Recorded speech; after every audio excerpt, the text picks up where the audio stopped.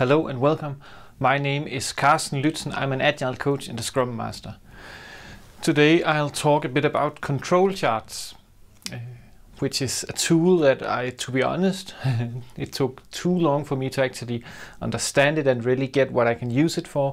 But once I got my head around it, it is a super awesome way of looking into how are we doing and do we have any bottlenecks we need to cater for. If you like these videos, please subscribe and share. That would be super awesome. You can find control charts in, for instance, JIRA and also other tools. It's just yet another way of visualizing how are we doing, but it's not tied to just Scrum. It's also applicable in other ways of working, and you can also make your own control chart. What you do is you have a graph like this. So you have time on this axis, so 1st of January, 2nd of January, and so on, in a time span here. I usually do it if we have been running rather consistently and steady for some time, so maybe looking back 2 or 3 months just to get some history, some track record into it. And then we have on the y-axis how many days have we been in a specific status, or has an issue been in a specific status. And this is often a logarithmic scale, just to make it easier to see what is happening. And these statuses, for instance in JIRA, you can select what statuses we want to focus on. What I normally do when I look at this, I'm interested in from when we start something all the way to it's done, because that's really where we're working on it. I don't care if it's waiting for review. Our review process should be rather nimble and not hold up stuff. So doing and then review, often these two combined.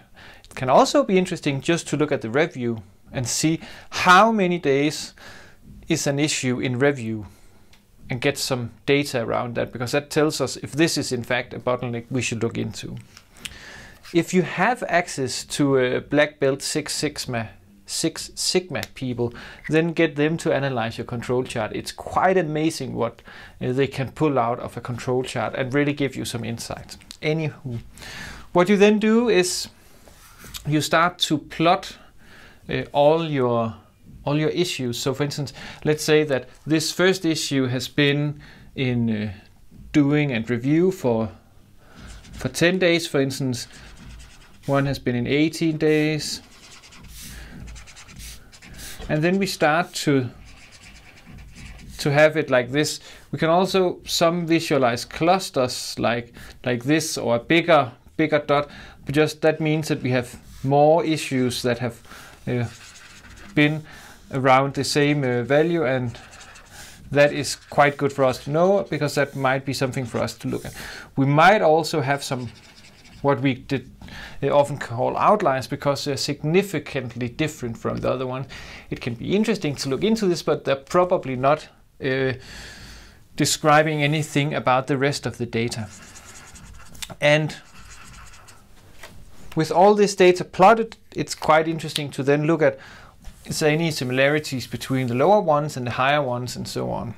But what we then get is often an average, and this is an average over the entire time period. So it could, for instance, be like this, meaning that on average a story from when we move it from to do through doing through review into done, this is only done issues that we are drawing, by the way, then it's on average 12 days. That would be 12 working days, so 1 work week and 2 days. That is actually quite nice, because then we have some idea of when we start something. We can maybe start to also let our stakeholders know that in 12 working days time on average you will get some value. We can also start to see how are we doing with the rolling average. So the rolling average will move a bit, but of course be somewhat centered around the overall average. But that's simply to sellers at any given point, and we can also sometimes see trends. If the rolling average is going upwards, that means we are getting not slower, but we're spending more time in these statuses, and of course the opposite. We also sometimes people plot the standard deviation as a colored background to show how much of the data set falls in one standard deviation. Again, that tells us something about our predictability. But the nice thing about this control chart is that we can then start to look at, for instance, bottleneck in review or bottleneck in testing or whatever, and figure out how much is that hurting us. Is it something we should look at, or do we have other problems? We can start to make prediction of, in 2 weeks' time, we have so and so confidence based on the data that we will actually have finished these 4 tasks and so on. Again, depending on how much spread do we have in our data set. If we are pretty good at creating uniform size backlog items, these should be somewhat identical, right? And that again just heightens our predictability. And this control chart is just, it's really a tool that just keeps on giving when you start to break it down into more uniform tasks and so on. Yeah, I really love this, and I've been using it for a couple of years, and I can just say start to use it as well. I'm hoping that some of you will share how are you using control charts. That would be awesome. And that's it. If you have questions, ideas, or feedback to these videos, please let me know. Leave a comment, send me a message. That would be awesome.